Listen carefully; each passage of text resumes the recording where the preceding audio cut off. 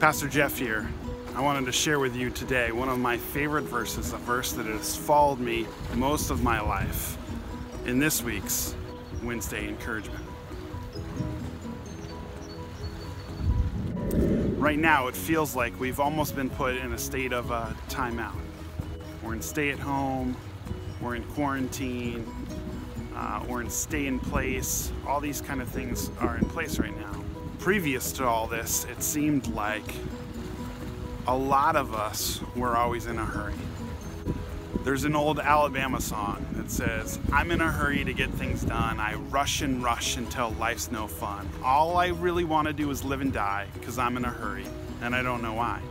We're rushing, and life is literally speeding us by. Enter this verse from Psalm 46:10. "Be still and know that I am God."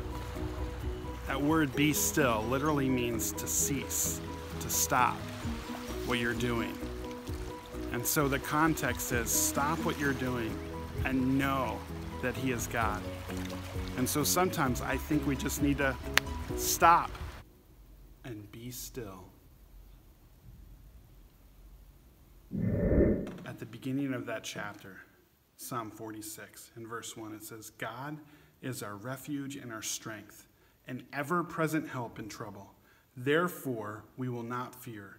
Though the earth gives way and the mountains fall into the heart of the sea, though the waters roar and foam and the mountains quake with their surging." In verse 9 it says, "He makes wars cease to the ends of the earth and breaks the bow and shatters the spear.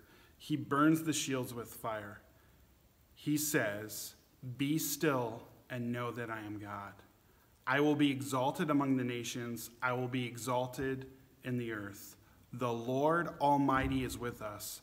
The God of Jacob is our fortress.'" I know for a lot of us, it feels like, when is this going to end? And I just need to know that the Lord Almighty is with us. In a lot of translations right now, it doesn't have this little Hebrew word at the end of this passage, but it was originally there, and it's the word Selah. That word was a musical term which meant pause, stop. So in the midst of all of this, will we take a pause? Will we heed the word Selah, stop, go back to verse 10, and cease, and be still, and know that God is with us, that God is with you right now in whatever situation you find yourself in.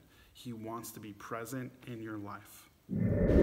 I trust this has been an encouragement to you. So would you take the time this week to be still and know that He is God? Be encouraged.